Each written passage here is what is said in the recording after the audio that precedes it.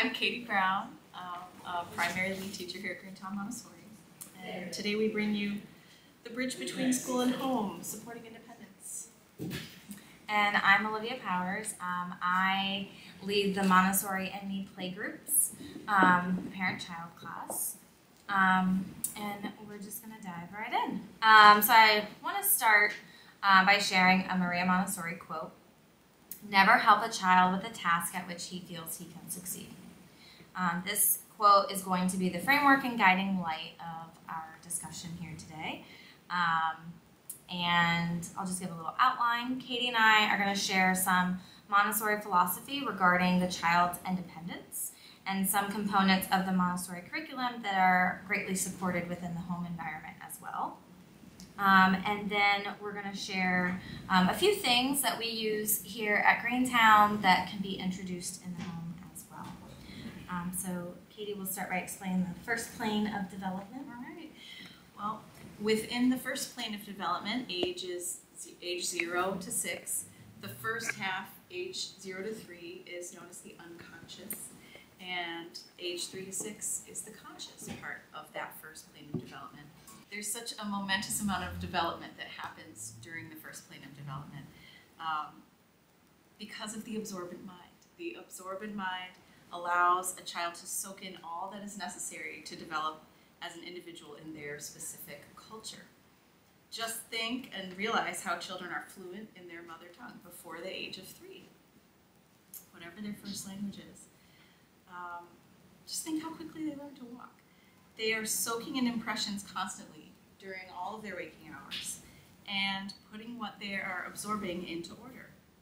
And so then we'll talk a little more later about how this environment tries to support and reflect that, that drive to put things into order and to make sense of everything. Our words and our mannerisms become part of the environment, and that's part of their learning. The child in this plane of development is grounded in learning by concrete means, the hand-to-brain connection, and gradually moving toward more abstract thinking. And the child in this plane has a strong drive for physical independence and for claiming autonomy. I hope that you notice this at home as well. The I can do it myself mentality expresses a deep need which can be satisfied in so many small, safe, and constructive ways when mindful adults are setting the stage. You've probably heard the quote from Maria Montessori, follow the child. But following the child doesn't mean that the child sets the agenda. We're going to follow the child in the sense of being keenly aware of their need for independence and look for ways to support that independence because they're showing us that they need it. And this plane of development is characterized by sensitive periods. So Maria Montessori observed windows of opportunity, known as sensitive periods, for learning where comprehension and understanding occurs with great ease. These sensitive periods include language, movement, small objects, a refinement of the senses, developing a sense of order, and social behaviors. It's important to remember that in fostering the child's independence, we are also helping them to be more intrinsically motivated, rather than always looking to others for validation and completing tasks. Children are born with an innate tendency to learn where we as adults are truly oblivious to their inner drive or purpose. And you might find yourself asking, why are they doing that for the 100th time? We may wonder what a child is working on or why they're completing a task in a certain way that might be different from how we would complete that same task. And as a result, we might be quick to interrupt when what we need to do is to step back and observe. We are allowing the child freedom to explore, to problem solve, and independently make their own discoveries. When we allow this to happen, we're giving them an opportunity to develop concentration, coordination, independence, and order. So as Katie mentioned, and for those that are here, I have a visual. For those who are watching, it'll be on the screen, I guess. Here is what we call the Montessori triangle. This is the foundation of the Montessori method, where we are working together to move the child towards independence, diligence, and a love for learning. The child is respected as a competent, individual, independent being, and a member of their community at home and eventually were already at school, rather than being seen as an empty vessel needing to be filled. Typically in a traditional school setting, there's more of a top-down approach, where the adult is imparting knowledge to the child. In Montessori, the adult is an observant guide. As Katie mentioned, we always say follow the child. We are preparing the environment to meet those individual needs of the child. For example, a child who is showing great interest in reading or in a sensitive period for language indicates that it's time for us to introduce letter sounds and give them the freedom to practice, to take risks, and to make errors that they can then try again on their own. And then lastly, we have the environment. It is our job as the guide to connect the child with the materials as a gateway to discovery. Children do not develop in a void, but rather within a carefully prepared environment that meets their needs at each level of development in order to fully realize their potential. We always say freedom within limits. When given the freedom to move, nature and practice will then take over. This learning occurs through the senses, so children are always using real functional materials, as you will see later in our presentation. Children have opportunities to wash ceramic dishes with real soap, or to arrange real flowers with water and scissors to cut the stems, or even preparing their own snack. And now we're going to share what that looks like in the home environment. Well, I'm going to talk a little bit about the social emotional aspect of independence and also a little bit about language. What we used to think of or refer to as soft skills are now really understood to be foundational skills acquired in early childhood. Things like communicating to get along, understanding and expressing our emotions effectively, and understanding that others have needs and rights, and their own plans and their own wishes, their own needs and pursuits. Montessori taught us to be careful that we not become a servant to the child, because this would misrepresent the reality of the world they're growing up to become a part of, and it can interfere with their drive toward independence. So the mantra is, help me do it myself. When we provide children time to process, and when we give them clear limits and boundaries, empathy and respect in the process, their peacefulness can grow and grow just from the satisfying accomplishments of being able to be autonomous and do things by themselves. This is sort of the foundation of peace education as well. In the language area, you can support your child's language independence and development by speaking to them in complete sentences. Enjoy the silly idiosyncrasies and the fun, playful words and sounds that you enjoy on your own, but avoid baby talk. Don't put your words into a different way of speaking just for your child, except for the playful part, of course. And try to avoid putting your words in place of your child's, though we're always giving children words to help them to model what words they can use. We're going to let them speak and let them develop. Playfully delve into the oral auditory phase. We model for the children listening to the sounds we make when we speak, and really playing with the sounds that we hear by changing the words to songs and other wordplay games.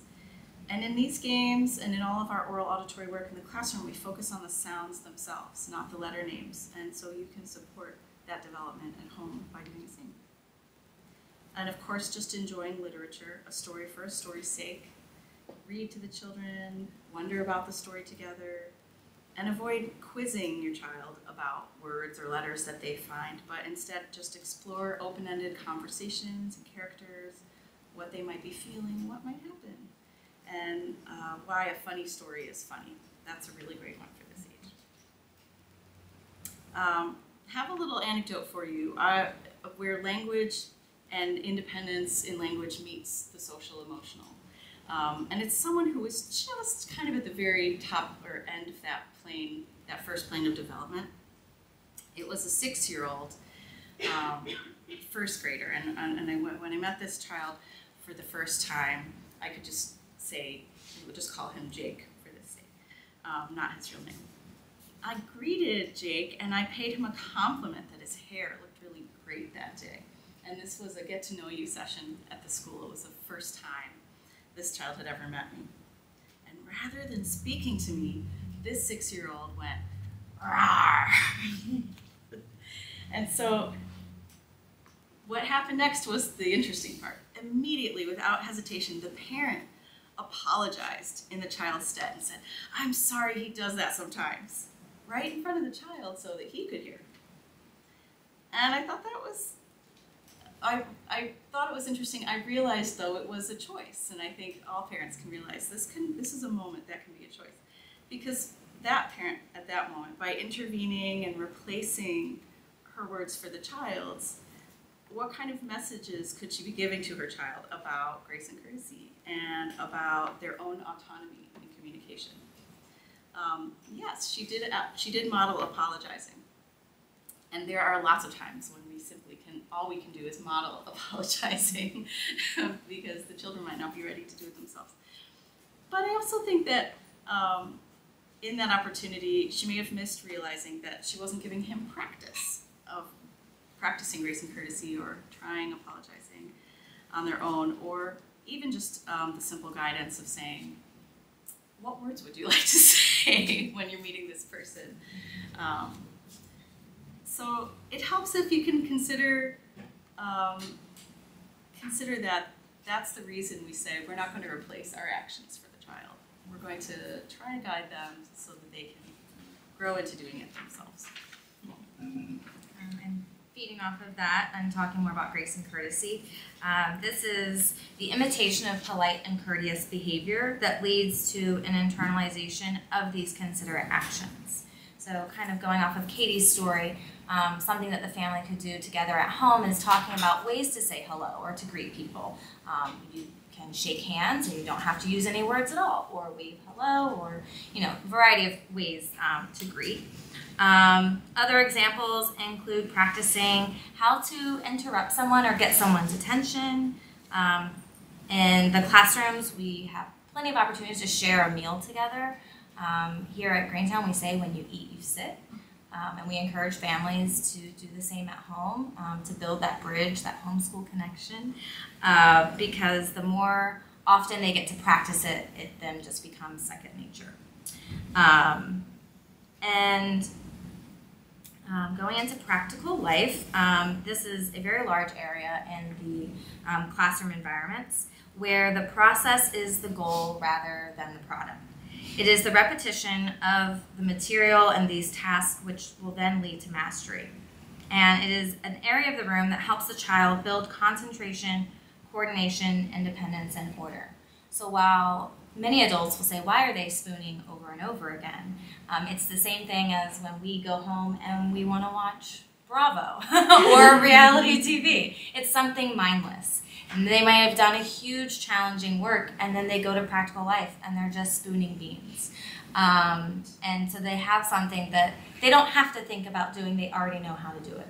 Or for the child that needs that practice, the guides are there to, we do it this way, or silently modeling how we do it, or redirecting the child who can't seem to focus or is wandering. We guide them to practical life to refine those skills. Some ways to support this at home, making healthy snack choices accessible for your child and setting the expectations around that.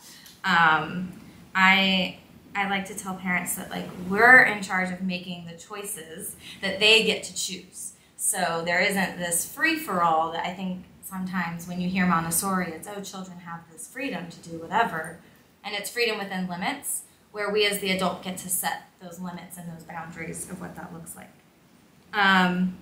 Involve your child in chores that need to be done around the home. They take care of the environment at school, and they want to be a part of their community. So this is something that we find ways for them to be successful, to be able to do it at home. They may carry the laundry basket to the washer and dryer. They're moving clothes over for folding napkins and towels, and I can give examples of those as we show these materials. And then consider setting up a small space for your child to invite peace. Just a small corner, or just even a pillow or a blanket, just a little area where it is all of their own, that they can go and invite peace and kind of zen out, so to speak. And then the last area I want to highlight is sensorial. And this is where we offer experiences that aid in the refinement of the senses. Ways to support this in the home are to observe, observe, observe. Observe your child. This is how you get to know them in learning their interests, what their needs are, what they desire. And I think sometimes as adults we find that we need to fill the quiet. If we're not talking to them, then they're not getting the language, or they're not getting this. And I think there's beauty in the silence sometimes, of where that's when they are taking in the world around them and they're noticing all of these different experiences. So, when you're walking around, like, take in the sights and the smells, and then maybe you talk about it later on, where then you can notice the similarities or the differences. And this is something that you don't have to just do when you're out walking or at the grocery store. It could also be in the books that you read, and things that are around the home.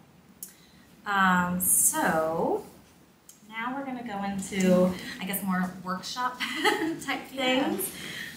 Well, it's a little more talking, and then after Olivia has some show and tell, then I get to show you pickle serving. So that's right.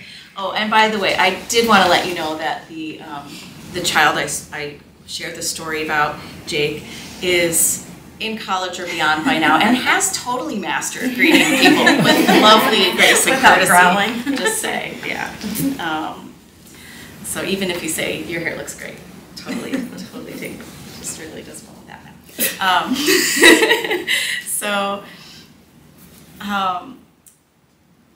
This one was great when we have shared this workshop before, and I invite you to consider how much this scenario of the way that children arrive here at school matches how they come and go at home. Because then you get to think about, if you put some thought into it and a little planning, you could arrange an area for your child's things to make going out and coming home equally independent. So when a child arrives, they hang their coat on a hook. They place their lunch and their show and tell, or their spare clothing if they brought it in that day, and other items they brought, they put those in the right locations. They change into their inside shoes, and they wash their hands. Then they come into the classroom. They say hello to their friends. They greet each other, and they choose their first work of the day, or they remember or have a friend or a teacher remind them their work from yesterday, and that's when they really get going with their work cycle. It seems like a pretty complex series of tasks, just for arriving, and a lot of executive functioning skills. But as Olivia was saying, it's the environment that facilitates and supports that. It's the routine, and having, it's like mise en place for the first plane of development. You just have things where they belong, and the child knows where to find them, knows how to do it. So I'm going to share some examples of, I guess these would fall into more dressing skills, and how to support children in being more independent. This is more toddler specific. I mean, it still happens in primary, but for example, indoor shoes. So the ones I have here are typically what we find most often in toddler. It's the one Velcro. And so maybe the beginning stage for toddler, they're just learning to open and close their shoe. And oftentimes we'll find that they're sitting at their cubby and maybe they're just opening and closing it over and over again, or they just want to sit and try taking their shoes on and off. And we allow that to happen because, as we said, practicing things ad nauseum is when they then learn, oh, I know how to put my shoes on now. So ways that we can support this: if the child doesn't have the strong fine motor skill, we might start the Velcro for the child so that they can then open it independently. We invite them to put their toes in first. For the child who might still be struggling to put their foot all the way in, you might put your finger in the back so that they can slide their foot in. And then many times they're very quick to close it on their own. And so those are just different ways of supporting a child putting on their shoes independently. I think what's really important too is allowing the time for them to put their shoes on. So when you're racing to get out of the house is not the best time to practice putting shoes on and off. So maybe on a rainy day they could sit and practice putting their shoes on and off. And then, building in that time, that it's going to take a little bit longer, trying to build that time into your routine when it's time to go home or time to leave the house. And I think sometimes as adults, it's very easy for us to get frustrated and we say, you got to put your shoes on, we got to go, put your shoes on, put your shoes on. And for a small child, that can be very overwhelming and when they're not quick to do it. So I challenge you to give wait time. You ask your child, put your shoes on, it's time to put your shoes on, it's time to go. And wait, count to 10 in your head, because oftentimes children will start doing it a little bit longer than what is our timeline, but they will start doing it. For the child who might need to be redirected, just say shoes, and then they can problem solve. Oh, I need to go and get them, or I need to put them on my feet. So it kind of breaks it down to where they are able to problem solve next steps. May I add? Yeah, sure. These are wonderful for primary too, because I found in my many years with children that it's around age 5 or 6 when their dexterity is really getting ready to start to have bow tying lesson and learn how to tie laced shoes. So it just allows them to do it by themselves instead of relying on an adult to help them with their shoes each time. And then the last thing I want to add about dressing skills, and it's the perfect season now where we're wearing coats and jackets, is the flip over. I guess I can use my sweater. Okay. Yeah, it's fine. I might stand over here though. So we have the child lay their jacket on the floor, and we say toes to tag, and then invite them to put their hands all the way into the sleeves and hold tight, and then they can flip it over their head to put their jacket on. Thank you. Just a quick little anecdote, and I think Sarah was with me when I saw this happen the other day at dismissal. There was a kindergartner who was juggling all the things, and we were reminding her, oh, it's cold out, you might want to put your coat all the way on. And, we love the flip over method, so we encourage, and she's like, oh, I don't need to do that anymore. I can put my arm behind my back, so it's easy for me to put my jacket on. And it was just very sweet to see that whole progression of being with toddler where they're so excited to do the flip over, and they did it all by themselves, to the kindergartner who's like, oh, that's for babies. I don't need the flip over method anymore. Discovered my own right. way. I figured out how to put my coat on like adults do. So it's very, very sweet to see that full circle moment. I just want to highlight a few food prep utensils for the sake of this recording, and then we'll end with Katie's food prep lesson. So as we mentioned throughout this presentation, of thinking about ways to set up your home environment so that the child is their most successful self. The biggest thing that I think in our classroom environments are having things available at the child's level. So command hooks are your best friend. I would say almost every classroom here has them in use. Baskets are great. I use this basket of towels by the sink. And then having a little laundry basket where they can then carry things to the laundry room. An example of a place setting, these are toddler dishes, but I believe primary is somewhat similar, maybe a larger cup.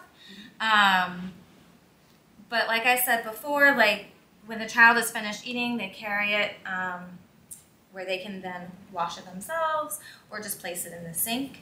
And there is that control of error if it drops, it breaks, or it makes a loud noise.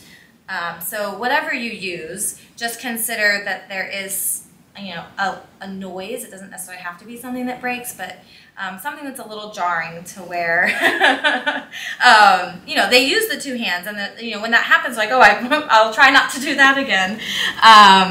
So that's our place setting.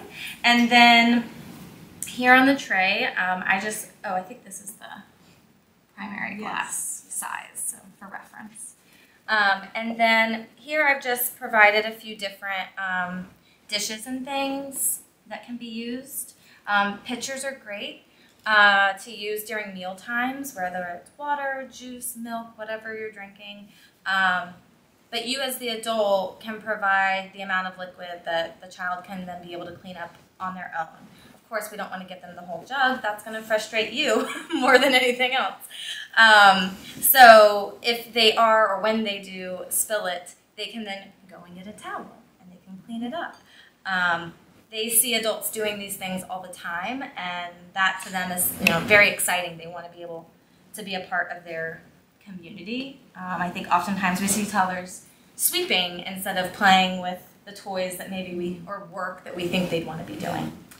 And then lastly here are some tools that we use in the classroom for food prep. The banana slicer. This we use for apple slicing, but really can be used for any produce or anything that needs to be cut. We just remind them that your hands go on the top. For those that are a little bit older, these are great. This little knife set. They are still sharp, even if they are still sharp, but less so than using. Know what you're doing, yeah. And then the egg slicer. It's not just for eggs. Boiled potatoes. Yeah, we use, or I've used it for strawberry slicing. So anything soft, olives, mushrooms, whatever.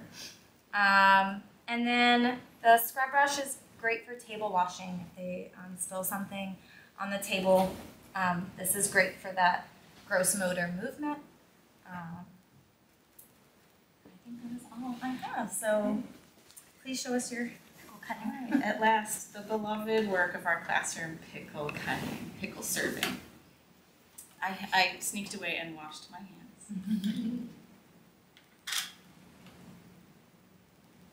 The children get to pick one or two.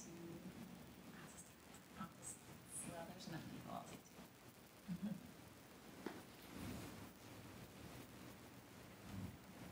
Look at the control of movement I have to master just to use these tools.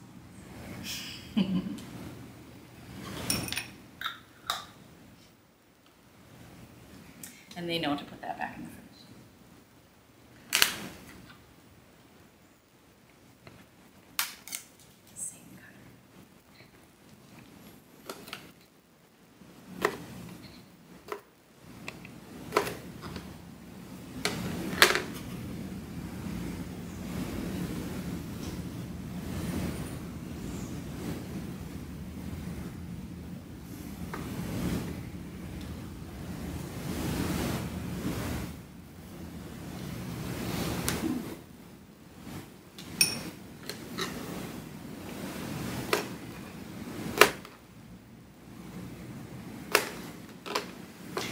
And tell them to hold it like a little eagle. Their talons.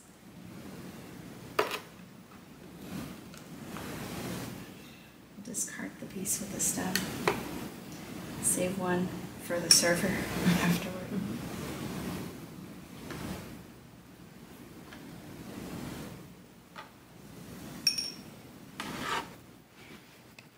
Would you like a pickle? Sure, thank you. Practical life into grace and courtesy.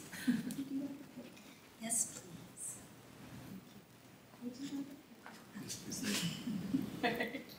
Thank you very much for coming. That concludes our presentation.